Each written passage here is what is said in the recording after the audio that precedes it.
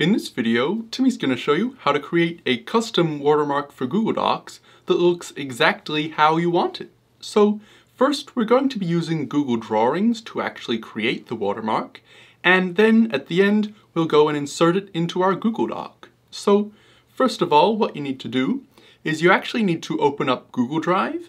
So Timmy will just open a new tab and go to drive.google.com, and then once you're in Google Drive, you'll just need to click on this new button here. So click on new, and then come down here to more and hover over more, and then you'll see Google Drawings here.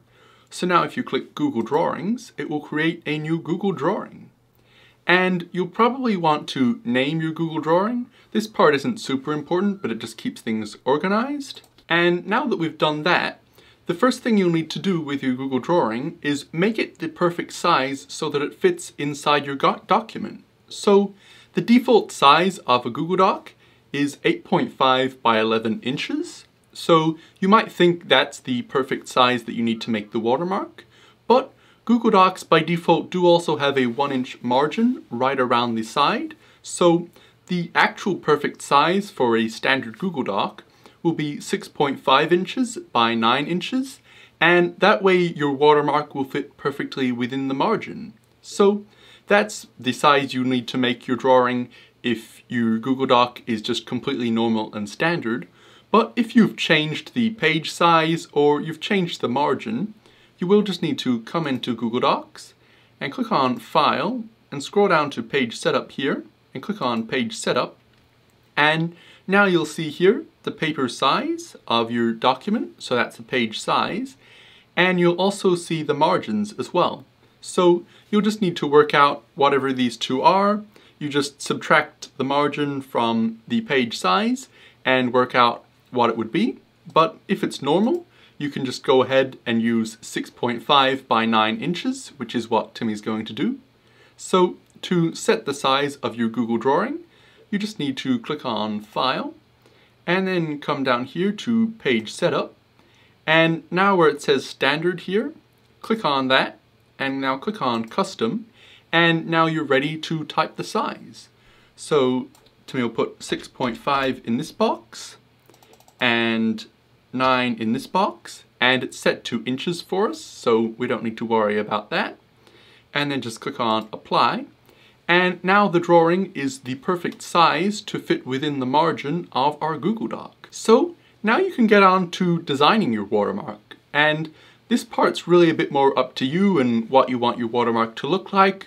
But Timmy will just give you a basic rundown of some of the features so you get an idea of how it can work. So if you wanted to put some text in your watermark, you could just click on this text box and click and drag on the drawing to create a text box. And now you can type some text in it. And now you can change the text up a bit. So if you highlight the text, you could change the font. So Timmy will choose something cool looking. And you could make it a lot bigger by clicking on this, or you could click here and choose a size like that. You could make it bold, you could underline it. You might want to center it. And you can just do all kinds of things like that. And you also might want to tilt it on a bit of an angle or something. So if you click on this circle above the box and drag from side to side, it will tilt your text on an angle. So if we tilt it a bit like that and let go, now the text is on an angle. And then you'll obviously want to drag it down by clicking and dragging. And maybe you want to leave it like that. That's not very perfect, but just to be quick for this example, to make sure you get the idea by now of what you could do with your text. And you could also create a shape maybe. So if you click on shapes and come down here to shapes or arrows and things like that, Timmy will choose a circle here, and you just click and drag to draw your circle. And you could choose the color here, so maybe orange, and we'll make the border transparent. And this is not going to look like a very good watermark, but you could put a shape there, or you could insert an image by clicking on this Insert Image button. And now you can choose to upload an image from your computer, which would be a good option if there's an image on your computer you wanted to use. But Timmy's going to choose Google Drive to choose an image from Google Drive. And Timmy will just choose maybe this image here and double click on it to insert it. And then obviously make it a bit smaller. And Timmy might put it in this corner. And then if you ever want to duplicate anything, you can do that by right-clicking on the thing you want to duplicate, or a two-finger click on a trackpad if you're using a trackpad. And then click on Copy, and then right-click somewhere not on the item you want to duplicate, and then click on Paste, and now you have two of them. So maybe we'll put the other one down here. So, as you can see, this is a pretty terrible watermark, but Timmy doesn't want to waste a lot of time making a good-looking watermark. Timmy's sure by now you get the idea, and you can now go and create your watermark exactly how you want it to look. And then, once you have finished creating your watermark, you will actually want to make it look a bit faded, most likely. Because at the moment, we've got a bit of black, and we've got some bold-looking colors and things like that. And that means when this watermark is underneath the text, it'll probably be a bit hard to read the text. So what Timmy likes to do is make everything in the watermark look quite faded, so that it sort of just fades into the background, and that way you can still really easily read the text. And it also makes it quite obvious to people that that part is the watermark. So for text, if we highlight the text by clicking on it like that, you'll want to just change the text to a fairly light grey color, or even a lighter color of a different color. So Timmy will click on the text color here and choose maybe this light grey. And now, as you can see, it's faded it into the background a bit. And for images, it does get a little bit more complicated, but you can make it faded by clicking on the image and then clicking on Format Options here.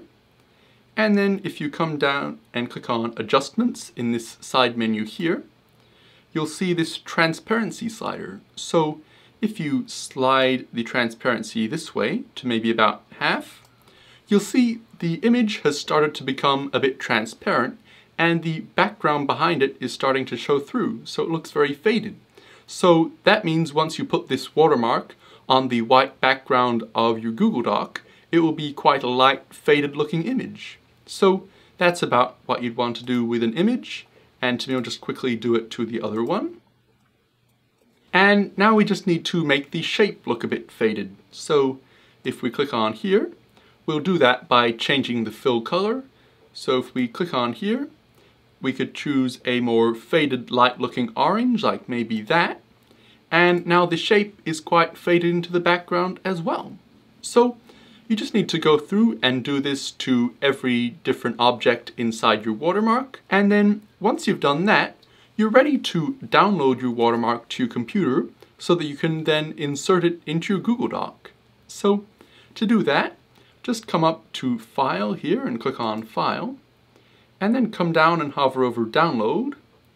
And now in this menu here, click on PNG Image, and now it will download a PNG image of your watermark into your Downloads folder. And now you're ready to go and insert the watermark into your Google Doc. So to do that, just come over here to your Google Doc and click on Insert here. And don't click on Image, because we have just downloaded our watermark as an image, so you might think you want to insert it as an image, but you actually want to insert it as a watermark. So come right down here and click on Watermark. And now you'll see here, by default it's wanting to insert an image watermark, and we do actually want to insert an image watermark. So we'll click Select Image here. And now we need to upload the design we just created and downloaded from Google Drawings. So to do that, you'll just need to click on Upload, and then click on Browse. And now this part might look a little bit different depending on what computer you're using, but you'll just need to find your Downloads folder somewhere, and then in there you should find your image that you just downloaded called Example Watermark, or whatever you named it. And now if you double click on it, it will start uploading the watermark we just created into Google Docs, and it will insert the image. So now, as you can see, we have our watermark with our text and the pictures and the little shape thing all as a watermark behind the text of the Google Doc. And that's all there is to it. So now you can close this panel here, and maybe close that too.